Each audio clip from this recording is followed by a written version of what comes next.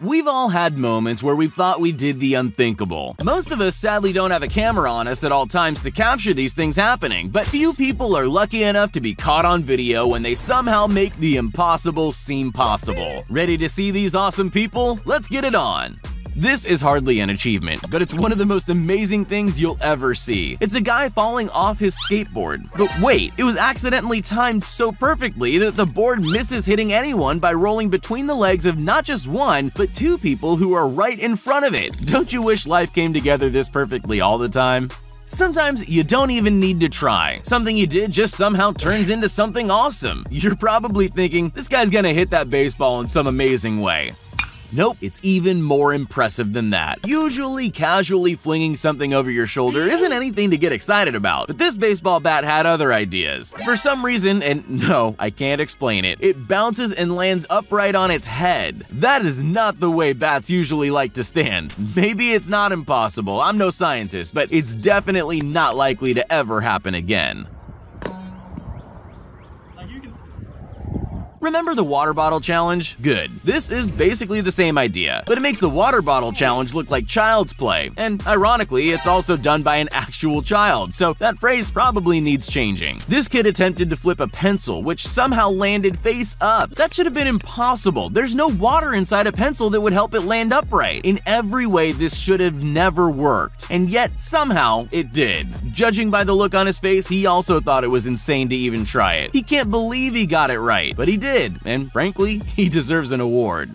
I'm warning you now, this is one of those things that even though you're seeing it with your own two eyes, my question is, what the hell? There's no part of your brain that can believe a human can actually do it. This is Shamika Campbell, and she can limbo like nobody else on Earth. These bars are just 12 inches high, but the lowest limbo isn't even the Guinness World Record she's trying to break. She's going for the longest distance to limbo under 12-inch bars. She stole the record with just over 10 feet 2 inches. How low can you go has just been taken to the next level. I'm sure most of you dream of having reflexes fast enough to stop a punch in midair. Maybe for most of us, it's a little too much to ask for. But with the right kind of training, people can do amazing things. The balls coming out of this pitching machine are traveling at 100 miles per hour, and the swordsman, to make things a little more difficult, is just feet away. Cutting the ball in half would be impossible for us, but not him. He moves so fast I almost didn't even have reflexes fast enough to see it, and before you ask, he definitely did cut the ball in half. There are records, and then there are world records that smash the previous ones in a way that makes you think you'll never see anyone beat them. This is one of those unbeatable records for sure. Have a look at this absolutely incredible stunt by David Wise. That's him breaking the record for the highest free ski air on a hip. Sure, it looks high even to an untrained eye, but how impossibly high was it really? He destroyed the previous record set at 36 feet 11 inches with his jump that measured an insane 46.5 feet. That's 9.8 feet better than the previous title holder. Well, good luck to anyone trying to better Wise's record, because it probably can't be done. Most people who are looking for a little adrenaline rush turn to roller coasters. They're just exciting and fun enough to give thrill seekers what they're looking for without risking too much. At least that's true if you're riding roller coasters the normal way and not the way Dirk Auer decided to try it. Instead of doing it the safe way, he decided to roller skate down a roller coaster with none of the safety gear usually offered by roller coasters. He's fighting the G-forces from flinging him into the old timbers. It could have gone very badly, which probably won't surprise you, but luckily for him, it all went well as he skated into the record books, making this impossible stunt look easy. Just because loads of people skateboard doesn't mean that doing it well is easy. It's actually a pretty difficult sport. This stunt takes it beyond difficult though. Now, I've seen people struggle with basic leapfrog on the ground, but to attempt it on a skateboard over not one, but two people is just crazy. It seems so likely to fail that most people would never even have thought to try it. These guys are not most people though, and they proved that by not only attempting, but actually executing that unbelievable stunt, with all three of them on skateboards, and it's every bit as amazing as they probably imagined it would be. Most people wouldn't be brave enough to launch themselves off a 24-story high ski ramp under any circumstances. It's dangerous at the best of times, and even the pros can and do make mistakes attempting stuff like that. Adding a spin while you're flying through the air makes it even more dangerous. But to do all of that backwards? Well, probably anyone would have said it was impossible until Sammy Carlson did it. Luckily, instead of it all going as badly as people would have expected, he nailed it and proved to everyone watching that it was possible. But still, I don't think anyone else will be attempting it anytime soon.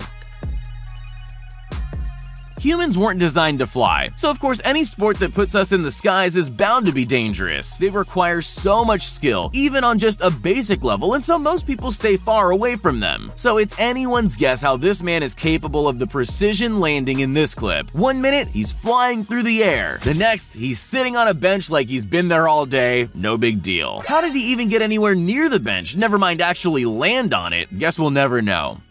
There's a reason why people love tennis. It's because every now and again, someone lands a shot like this one, and it's simply miraculous. Rallies always get exciting when a player moves to the net like Pablo Cuevas did here. But this time, unfortunately, he put himself on the back foot. Or did he? Anyone else would have definitely lost that point, but not him. He simply pulls out a crazy backward, no-look shot that sails past his opponent perfectly. That kind of shot would never work in most people's hands. But Cuevas is no ordinary man. He doesn't need to aim to land a perfect shot.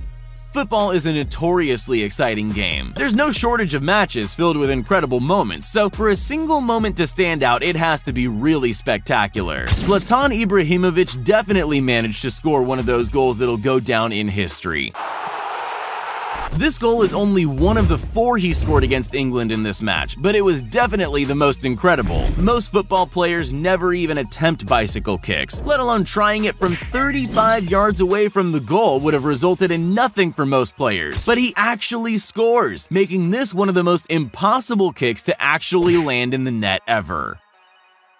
Have you ever tried skimming stones? It's not even nearly as easy as it looks, is it? Dougie Isaacs is the Guinness World Record holder for furthest stone skimming. Actually, he's that record holder 8 times, and his most recent attempt was actually to beat a record already set by him. It's so calming to watch until you realize just how far that stone is traveling, and then it keeps going and going. How far was that? You won't believe this, but it traveled 400 feet. When most of us can't skim a stone just 4 feet, 400 really is one of those incredible records that aren't likely to be stolen in our lifetimes, except maybe by Isaacs again.